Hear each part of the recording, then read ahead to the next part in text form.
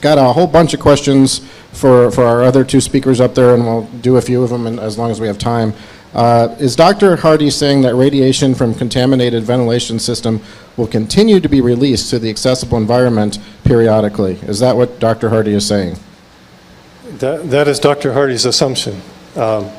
We expect that when more people get in the underground, especially as they start to survey areas, if there is contamination, that we will see spikes at Station A, which is the pre-filter sampling site, and that as work is done, as air turbulence changes, we will probably see spikes at Station B as contamination is currently entrained into the ductwork, makes its way out of the repository.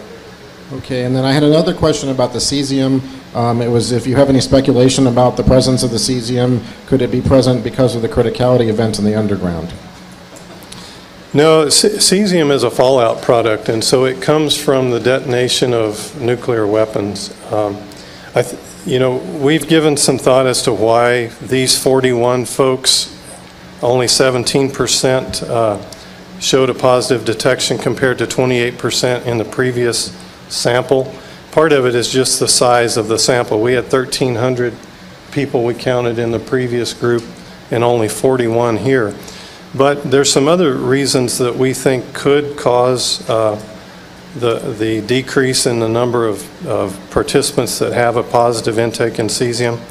One is we know from 17 years of counting people that those folks who eat wild game, wild game is a part of their diet, whether it be deer or elk or rabbit or rattlesnake or whatever, that they have a higher cesium content because the animal eats the leafy vegetables that attract or contain the cesium, and then when the individual eats the animal, they get an uptake.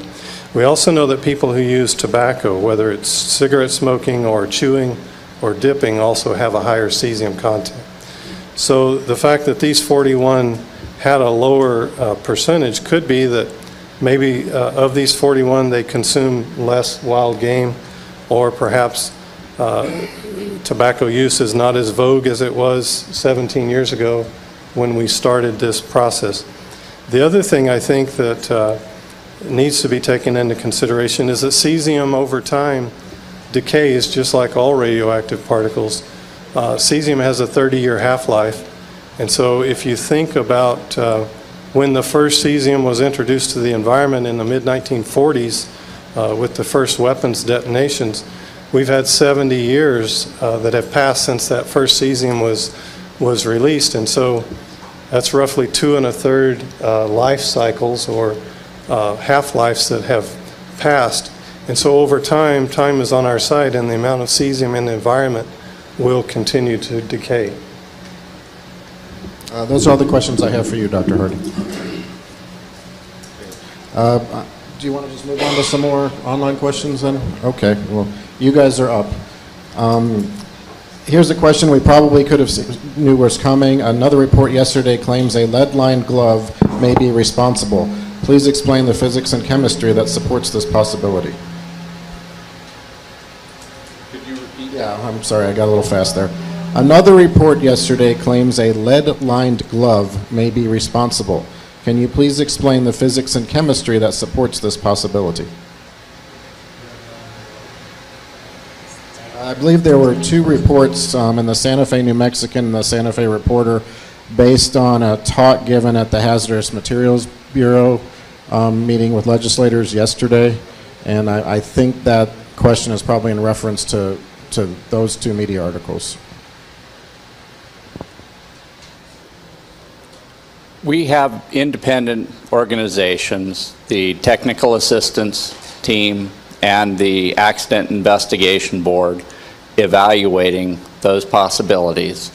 I'm as anxious as everyone else to see the results of their evaluations, and I have not had firsthand knowledge, but I can tell you that the chemistry that could potentially cause an initiator like that would be lead or other metals, and nitric acid can result in some issues like that. But I would defer the detailed chemistry to the scientists from across the country in our national labs that are part of the technical assistance team, and to the scientists in the Los Alamos National Laboratory that are doing their evaluation in conjunction with the Accident Investigation Board. Want me to do?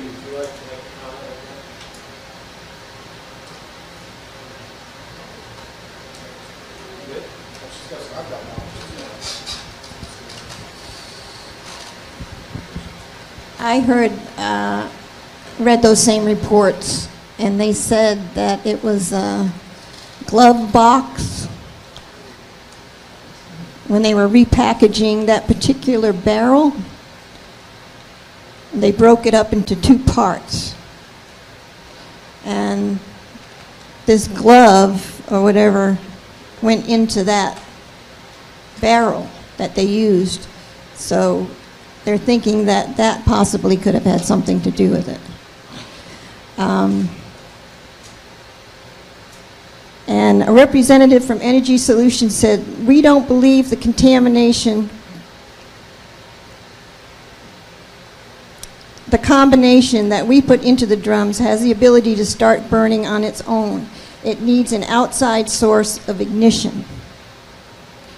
Now, what that would be, I don't know, but we did have a fire in the underground, and they suggested that that fire caused heat.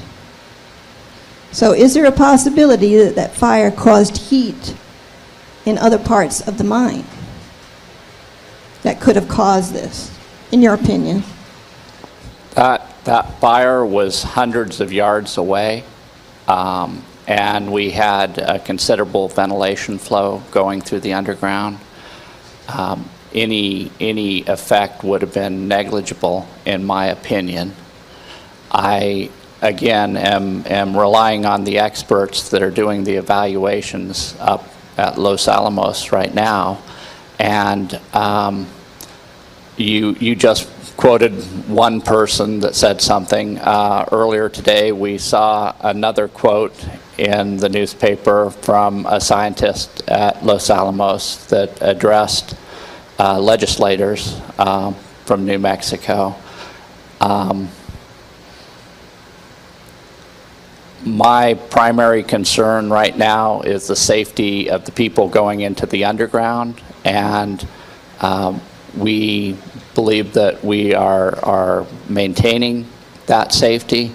And as far as the ultimate cause, I'm waiting for the Accident Investigation Board and their independent analysis, which we're all anxious for.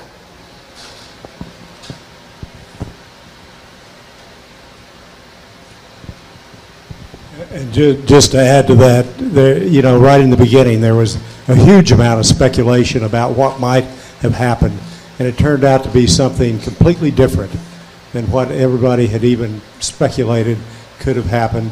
And I think that to speculate in advance what really happened until the scientists really figure it out, I think is not something that any of us ought to try to do. I think that we ought to wait for the conclusions, and it may be something totally different from what we think it was going to be. But everybody is always trying to do super sleuthing type things and try to figure out what might have happened. So it's in our nature, but it may be something totally different. Okay, I think I'm going to probably have time to just do maybe a couple more. And I had a couple questions about worker safety and so forth. One of the questions is, what is the health status of the staff that was initially affected by this incident? And then a somewhat related question, what is the maximum dose that any worker going underground has received since April 2nd? And so if you could group those together or not group those together.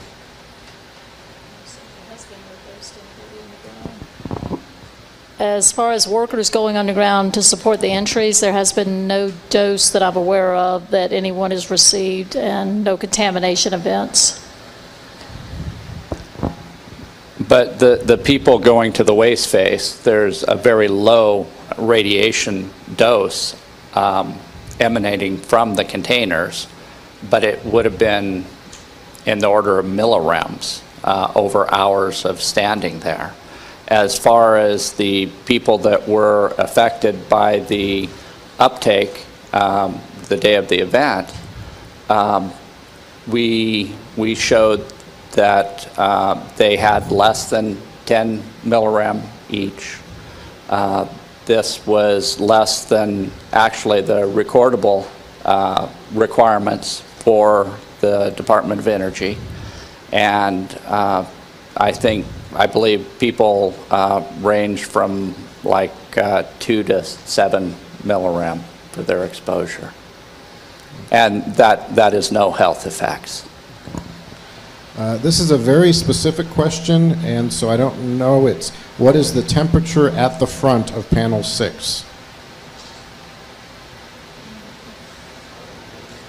I know panel 7.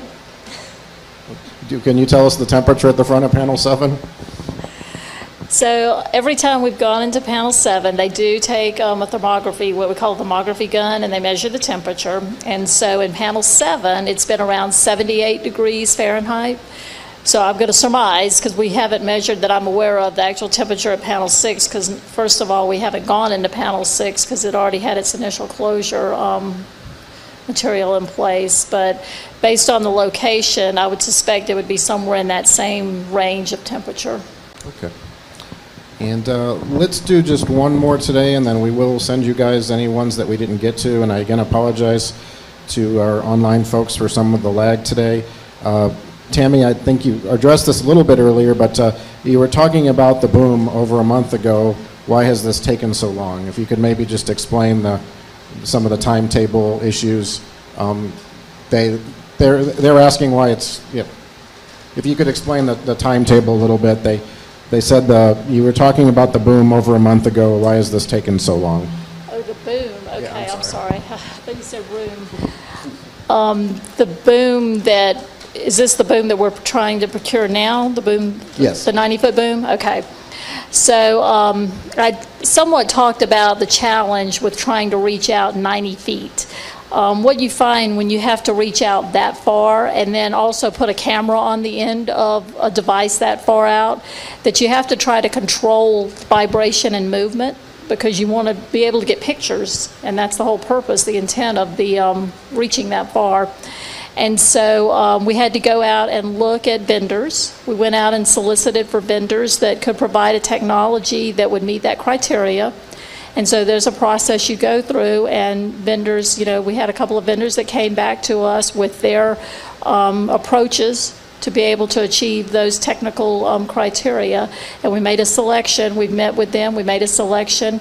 We had to, ensure that they can meet the criteria, the needs we have for that. And that selection's been made now. We have met with them, and we're starting that process for them to fabricate this boom.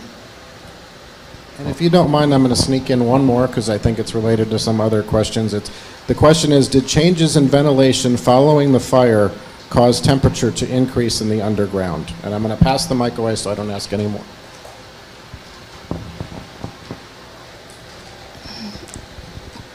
Changes, well, what we see is typically changes in the outdoor temperature will have an effect in the underground as well. So there's a combination, so I'll expand on that question a little bit. Changes in ventilation, and it's not just unique to the mine, but it would be unique to any ventilation system. So flow rates, the outside temperature, when you're pulling in outside temperature to cool or heat an area, can have an effect on temperature. So yes, I would expect there to be somewhat of a change in temperature. It wouldn't be very much, but outside ambient temperature will have an effect on the temperature in the underground.